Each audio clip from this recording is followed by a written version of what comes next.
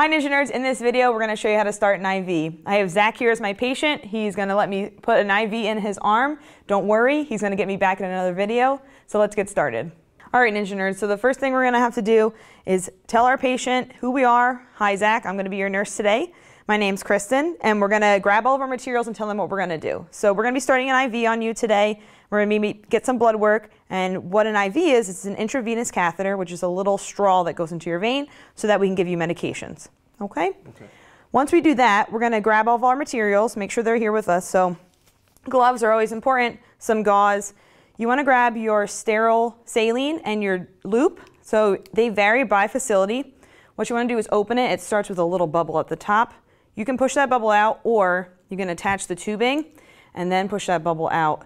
And you'll see some fluid come out the top here. I usually like to see it all the way. You can see even drip, so it's nice and filled and ready to go, so there's no air in that tubing. We also want to make sure we have our IV catheter, and then lots of places have IV start kits. So in our IV start kit, we'll have some tape that we're going to use in a little bit, our tourniquet, some alcohol prep, and we will also have in here our tegaderm, which is going to help us secure our IV then. So let's get all this out of the way because we don't need that. All right, so far so good. So now what we're going to do is we have the patient in a position that they're comfortable in. We have the arm laid out here for us, and I'm going to put the tourniquet on. When you apply the tourniquet, you want to make sure that it's tight, that it's going to be applying pressure, and you want to have a quick release so that later we can release it with one hand, okay? So I'm going to leave that there just so we can keep Zach comfortable because you don't want to leave the tourniquet on for too long. I'm going to put my gloves on.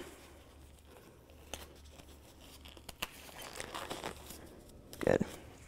And then what I like to do is also get this tape ready. You can put it off to the side. So that way it's ready for us, because sometimes tape is hard with gloves.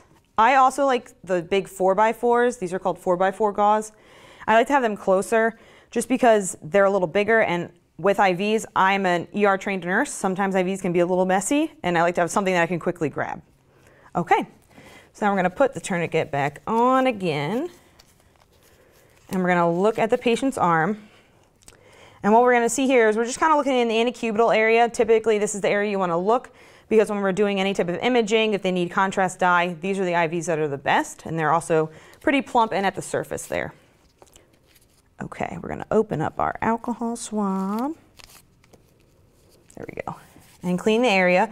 And sometimes when you clean the area, if you clean it vigorously enough and you give it a good wipe, you can actually make the vein plump up. You can ask the patient to make a fist. I don't typically like that too much. I think it makes the vein go under too much pressure. Once we've cleaned the area, we're going to take the IV and we're going to uncap it. And we want to make sure when we take the IV and uncap it, we have bevel up. And we also have this fill canister here, which you're going to watch when we do insert the IV. This will fill with blood, and that'll tell us that we're in the vein. Okay? We're going to get ready. Going to put our hands in our position. I like to have 2 fingers on the catheter, one hand anchoring the vein down and the skin down, and as I get ready to insert. And then we're going to insert. Ready? 1, 2, 3. Okay, as we insert, we're going to be looking here for the blood filling. So you can see the blood is filling. That means I'm in the vein. I'm going to insert a little further, and then I can push this cannula in. Once the cannula is in, I like to slide this gauze here. Tourniquet's off, occlude. Some people don't do this. This is what I do. I pop off this cap, pull this out, apply pressure so we don't have too much blood, and then put this on. Good. Once it's in, I can pull back. I can see blood is in the J-loop. I can then push in some saline. Perfect. It is in. Then that little piece of gauze that was here, I just clean. And I can put my tegaderm on. I'm not letting go of the cannula because I don't want to be moving the IV around too much.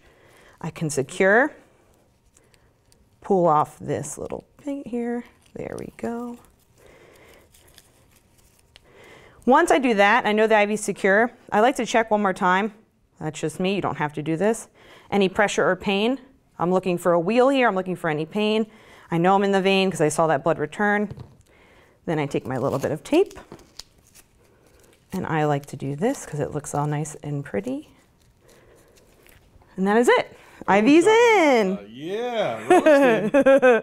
All right, Ninja Nerds. So Zach has his IV. He has gotten his medication, and he's feeling a lot better. So what we're gonna do now is we're gonna take the IV out, okay? So when we take the IV out, we still put gloves on. All we're gonna need for this is some gauze and some tape. I just have an extra piece of gauze here. When you do take it out, it is sometimes a little bloody.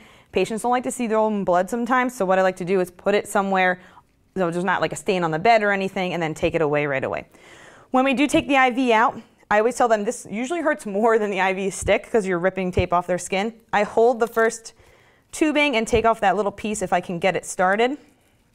And then as I remove, I'm holding this catheter nice and stable. Tegaderm is now off. I take the gauze that I have here. Don't apply pressure, but just put the gauze over top first. As you start pulling it out, then you can apply pressure so that it's nice and secure. You want to tell the patient to have pressure on this IV because it is a vein that's going to be exposed. So the vein wants to be under pressure.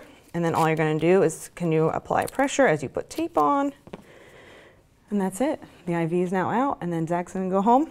He's feeling so much better. Look at him. Feels so good. And that's it, Ninja Nerds. I hope you like this video.